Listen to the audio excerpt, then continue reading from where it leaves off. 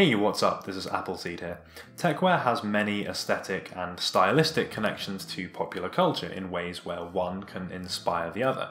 This is in things like films like Blade Runner, for example, science fiction and near-future fiction, things like a lot of William Gibson's books, and there's countless other examples as well. The world of video games also has a big part to play here. You've got science fiction themes, dystopian reality, cyberpunk universes, all these kinds of things show up fairly frequently and make up some of Techwear's source material. Let's take a look at a few interesting examples of technical fashion showing up in game worlds and instances where video games can inspire Techwear in the real world. Now, I bet you think this video is going to be all about Watch Dogs because they're all edgy hacker dudes and they all wear face masks and they all talk about how they're going to destroy the government. And although the world of Watch Dogs does bring up some interesting themes about our relationship with technology in those kinds of near future scenarios, if you look at the kind of things that all these guys are wearing, often it's not really anything to do with Techwear at all. You'll find a lot more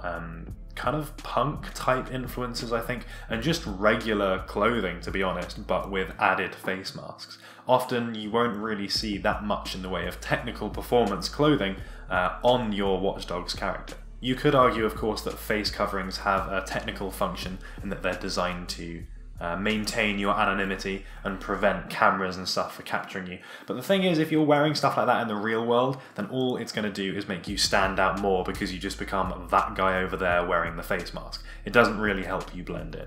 So what else have we got here? I think the world of Mirror's Edge is quite an interesting one, definitely worth thinking about. Like Watch Dogs, it's a bit of a near future type scenario, one with a lot of technology and where surveillance is very much a high priority.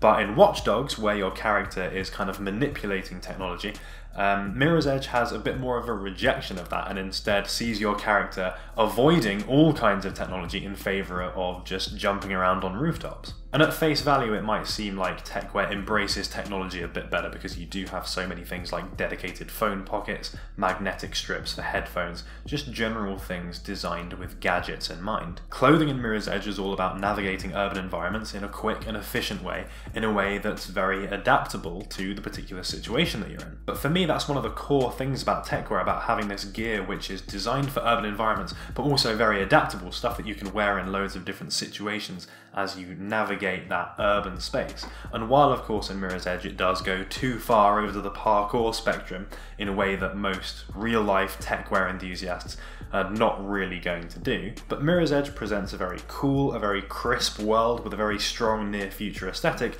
and presents characters whose aim is to navigate that urban space in an interesting and a cool way.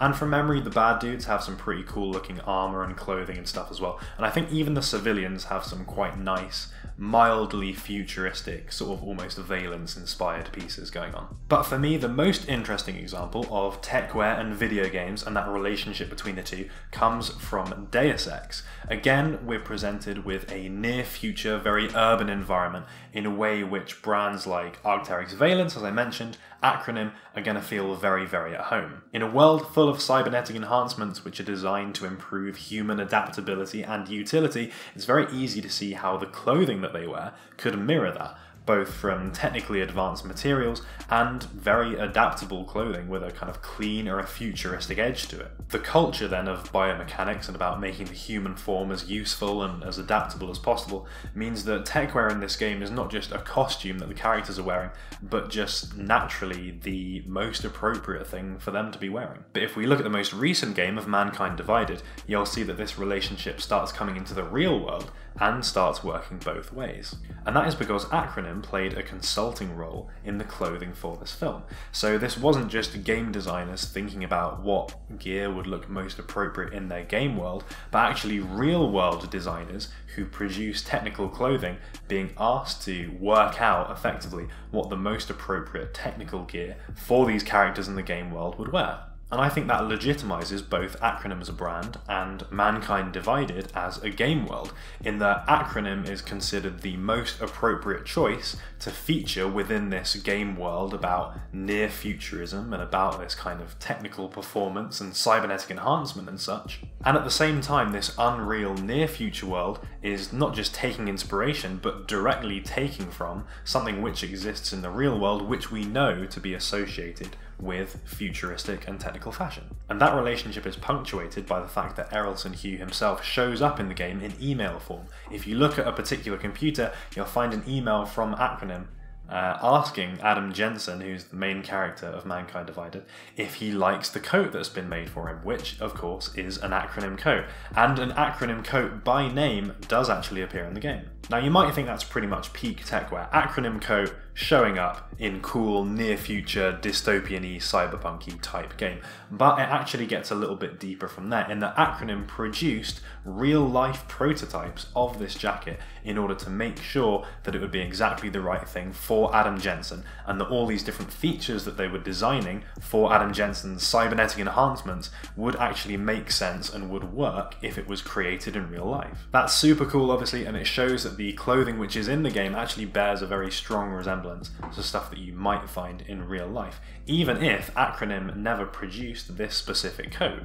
However, there is one stage further to this fun little Techwear adventure that we're currently going on, and that is that that jacket, which Acronym never made but is available in the game, is actually available under another name. A company called Muster Brand, presumably with the blessing of Acronym, produce an officially licensed Deus Ex coat that is worn by Adam Jensen, which of course is designed and created in real life by Acronym. So now you have a very strange situation where a real life coat has been made to give to a video game character, which is then recreated and made into another real-life coat which people can actually buy and wear. That very wrapped-up link of inspiration and replication between the real world and the video game one definitely suggests to me that the world of Deus Ex is definitely one which takes some inspiration from Techwear, and conversely, Techwear can take some inspiration from this game world. I don't really know how common knowledge that direct relationship between Acronym and Deus Ex is, so hopefully that was some interesting little bits of information that you didn't really know. I certainly had never heard of any of that stuff